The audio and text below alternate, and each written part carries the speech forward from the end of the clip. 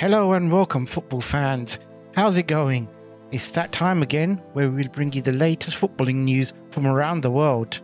Right, so before we begin, don't forget to hit the like and subscribe button as it'll help this video and our channel out greatly. So let's begin. Now, the mighty Arsenal are on the lookout for a new striker, a new number 9.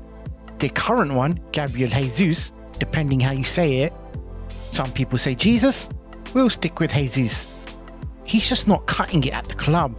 Well, to be honest, we all knew that Jesus wasn't going to get you 20 to 30 Premier League goals a season, right? So now it makes sense. They need to get a new hotshot striker who will get them these goals. Now picture Arsenal having a striker next season who can actually score 20 to 30 Premier League goals a season.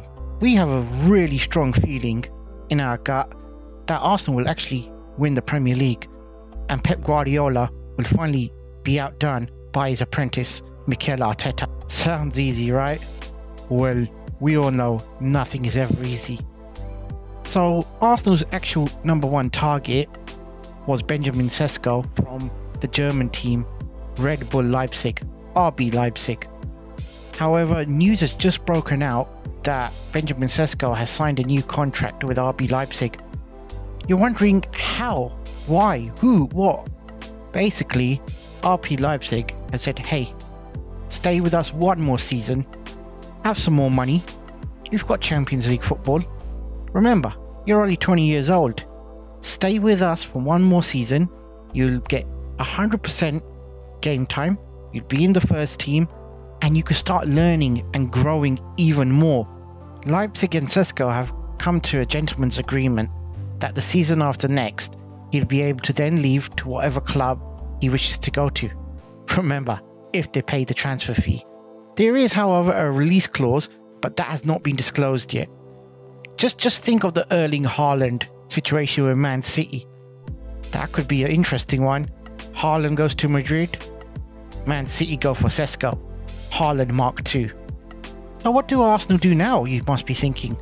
Their number 1 target has just disappeared. So they thought, okay, we've got a number 2 target. Who do you think that was? Well, it was Victor Osimhen from Napoli. Well, we all know who Victor Osimhen is. He was banging in the goals a couple of seasons ago. Last season, yeah, it wasn't as good as before, but we still know he's one deadly striker.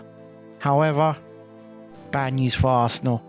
Reports are emerging from Saudi Arabia that a number of clubs are willing to pay Osimhen's release clause of 120 million euros. Do we believe this? Maybe. They've got the monies, the Saudis. The oil money is strong there.